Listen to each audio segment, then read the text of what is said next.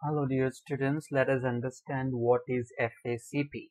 So this is Functional Assessment Checklist for Programming, and this was developed by National Institute for the Mentally Handicapped. Now present is called NIEPID, that is National Institute for Empowerment of Intellectual Disability. Okay, so they have developed this checklist for intellectual disability and also for, so this checklist was designed for specifically intellectual disability, as I said. But here we need to remember five important points as it is mentioned. So in this tool, okay, it is very easy to understand whatever the item they have given, and the activity which has been mentioned in this, it is related to the daily living and day-to-day activity. You can observe easily because these activities are so simple, you can observe very easily. And all the items from primary to pre-occasional, it is fixed with the age appropriate as far as possible, and 100% this all activity will give the child competency to live independently in the society. Okay, so this is the main 5 points they have kept in mind and developed this checklist for a welfare of intellectual disability. And let us look grouping of students. See here, grouping is done based on the ability and chronological age, okay, into different levels such as from pre-primary to pre-occasion. This checklist is still pre-primary, and they have additional care group. Okay, they have a different curriculum for the occasional student who are above 18 years, that we will discuss, that is called VAPs, that we will discuss later. And as I said, they have a different levels in this. So let us skip this and let us go and understand. I will explain you all this, the age groups and the caregiver groups as well. So let us see this flow chart, which is very important to understand. This flow chart is a procedure and a promotion criteria for children with intellectual disability. Now you can see this is how the flow chart look. When I minimize this, you can see this is a whole flow chart. You can see in the different special school as well, they follow this all over India, and this is quite simple flow chart where you all can understand. Okay, so let us understand one by one. This starts from the pre-primary. Now you can see the pre-primary, the age group is 3 to 6 years. So the children before that, there is also early childhood special education block where they have a different curriculum and they focus differently. So pre-primary, so this pre-primary, the age range is, so as I said that pre-primary, the age range is 3 to 6 years, and those children who are admitted in pre-primary, the age range will be this as it is mentioned in the flow chart. And after 3 years, see, remember, one child has to stay in each class for 3 years.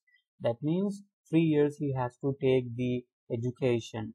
Okay, so that's why it is 3 years. If you see 7 to 10, then 9 to 14, then others. Okay, so if the child achieves the pre-primary curriculum or the pre-primary domains which is mentioned in pre-primary checklist above 80%, then directly he will be shifted in primary 1. Okay, and if the child is not able to achieve the 80%, then you can see here, the child will be shifted in primary 2. Okay, so the child who achieves above 80%, they will be shifted in primary 1, where you have again all 5 domains, which is called your personal, social, academics, recreational, and occupational. Okay, it has been arranged in order as well. I will show you that.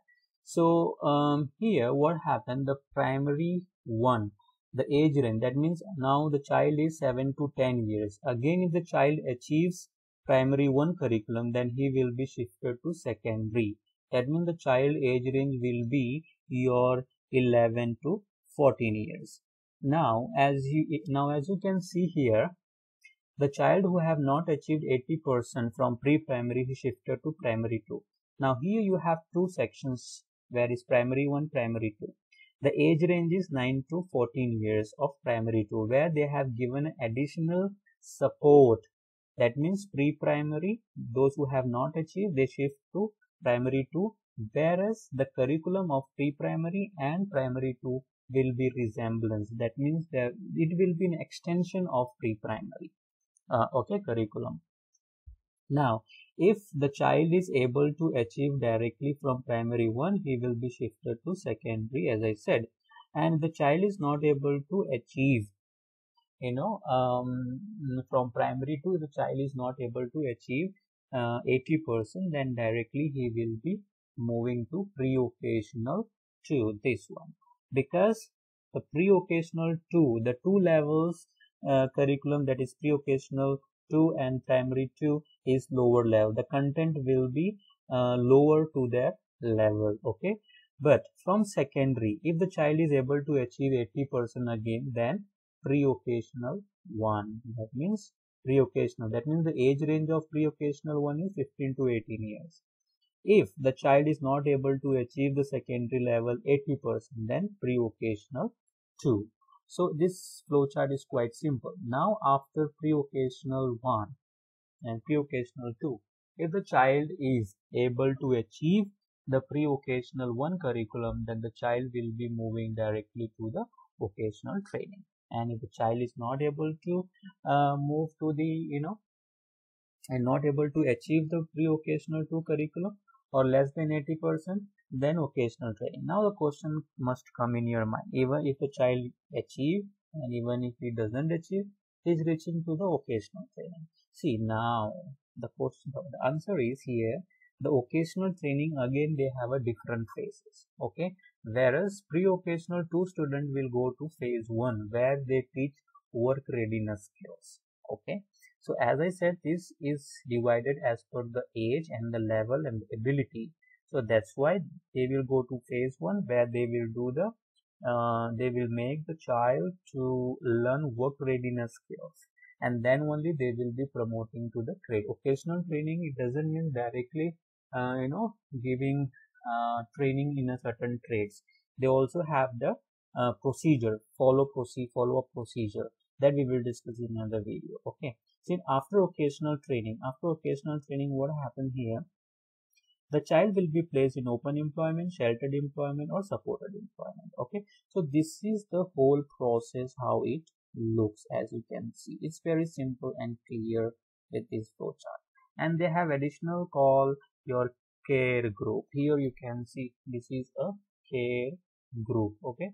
So here what happened, separate group for who is very severe, profound intellectual disability. For them, it is a care group. So they will, the special educators will be preparing the child to take care, to maintain their skills at least. So that is your care group, okay. So this is a quite simple flow chart which you can see here, okay. So let us move to the next one. This is all a content and formats which they have given. So in this, I like to tell you how to use this checklist. They have a plus here. OC means occasional cue, and BP is verbal prompt, PP is physical prompt, then minus is no, NA is not acceptable, and no is no exposure. That means you will be using these prompts to tell whether the child is able to achieve or not. What is the current level of the child in particular item, in particular domains, okay. So that you can see. And the scoring procedure is quite simple. You have to count all as which the child has achieved, and then you will be counting whether the child has achieved this many percentage or not, okay. So this is how you're going to do. Now let us see, and this is the recreational. See, those prompts, your plus verbal prompt, physical prompt, no exposure, you will be using till occupational skills. There is in recreational skills, these are the scoring criteria A, B, C, D, E. That means A takes the initiative and participates effectively. B participates when other initiate. C is involved self but not aware of the tools. D observe with interest, and E is not interest. So we will see this. We will see this is where in this video I'm not able to show you the sample, a written sample, but in other video I will show you the sample. Then you can have a clear-cut idea. So let us see here. Now this is the checklist of pre-primary. Okay.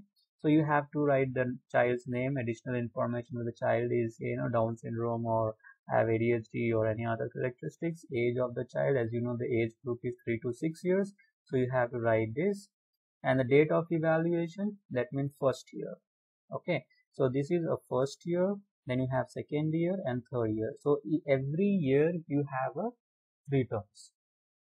So in entry level, you're going to write the dates. For example, today's date you can write. And what is the score? Entry level score. Let us say 10%. And in the first term, when you evaluate after 3 months, the child reach at 50%. Okay, total score you have to write here and percentage. Total score might be, for example, if in a personal domain, if you have 20 items, so out of 20, how much he has independently achieved. Then you will write 10 out of 20 in total score. So that means it is 50% in entry level. And then first term you will be again scoring after teaching. Then you will be seeing the difference in the percentage. Now this is the domains. Okay. So see here, chewing. So here you are going to just mention a plus whether chewing and swallow solid food when placed in his mouth. If it is independent, plus. If it is not independent, or he is doing with the physical prompt, he is doing with the verbal prompt, then you have to write PP or PP, or he is now never exposed, then N, or it is, for example, holds, eat, I will tell you some content, like, the content like those, which is not applicable for the girls, then you have to write not applicable. Okay, like for example, wear frocks. If you are assessing to the male, that means a boy, that means that content is not applicable, right? So you are going to write NA.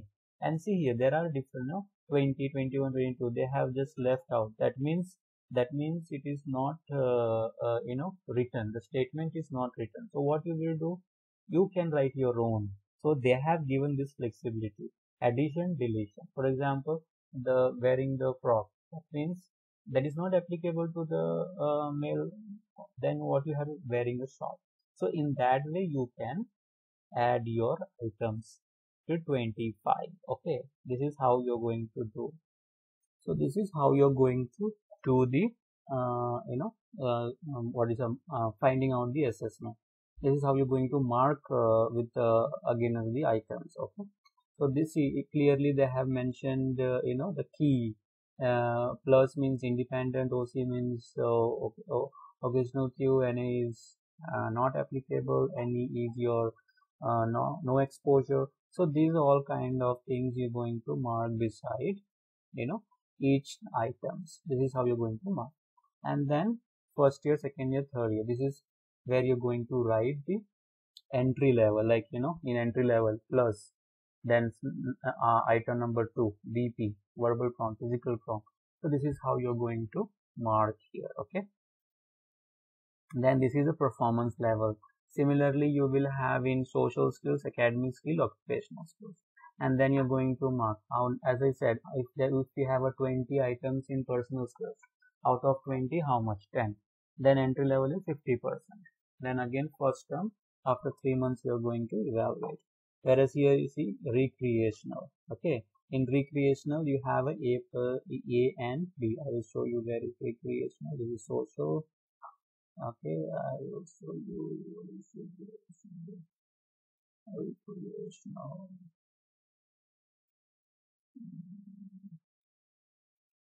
Yeah, here. For example, this is recreational domain. So watch TV and advertisement. So here you're not going to mark plus, minus, or NA. Here you're going to mark A, B, C. See here. For example, if for example, let us say outdoor game, play with a ball. That means if you want to mark A, Then if the child is doing, take initiative and participate effectively. If he does that, then you mark A.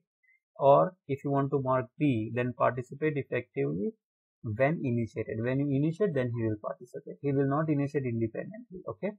Then if you want to mark C, involves in a game, self, but not aware of the rules. He involves without permission, but he is not aware of the rules. Then in that way, you're going to mark D, just observe like a audience interest.